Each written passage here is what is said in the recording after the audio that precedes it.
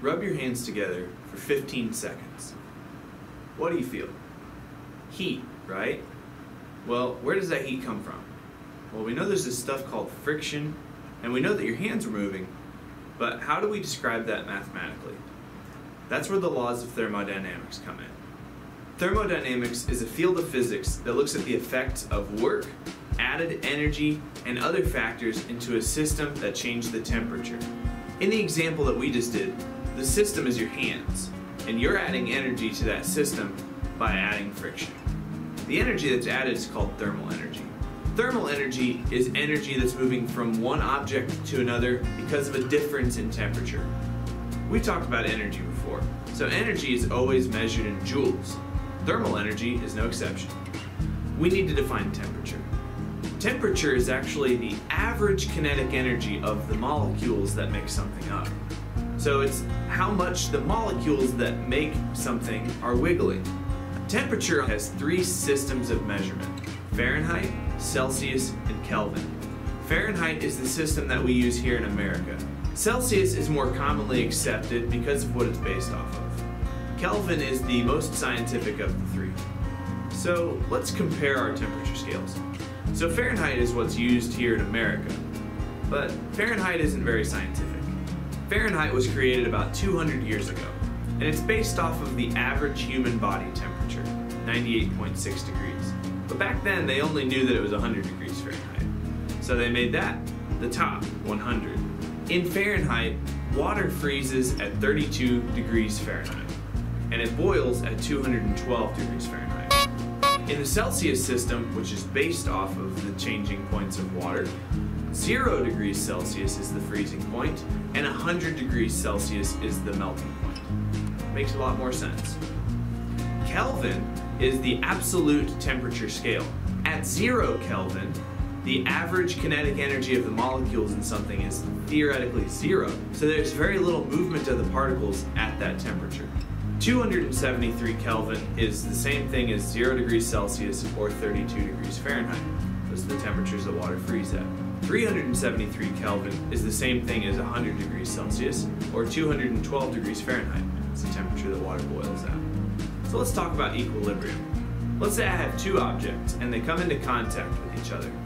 According to the laws of thermodynamics, those two objects will come into equilibrium, meaning that one object will lose energy and the other object will gain energy. And at some point, they will have the same temperature.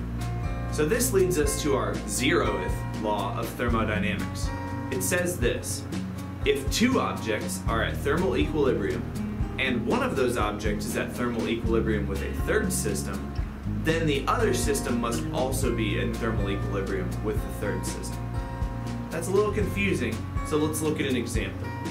Let's say I have a pot of boiling water with a thermometer in it, and I add a piece of steel. We know that the water and the steel will come to equilibrium temperature because they're in contact with each other. If the thermometer and the water are also at equilibrium, that means that the thermometer and the steel are also going to be at the same temperature. So, there are three ways that we can transfer energy: conduction, convection, and radiation. Conduction is the simplest one. Conduction is transfer of heat by contact. So an example of that would be when I'm not paying attention and I accidentally put my hand on the top of the oven. Ouch, right? I get burned because the oven is very hot. It's got a lot of energy. My hand is only 98.6 degrees Fahrenheit, so when I touch the hot surface, it transfers its energy to me really quickly. Convection occurs in gases and liquids. When you look at a pot of boiling water, the bubbles come up to the top. That's because the heat is rising through the substance. You can also see it in an oven.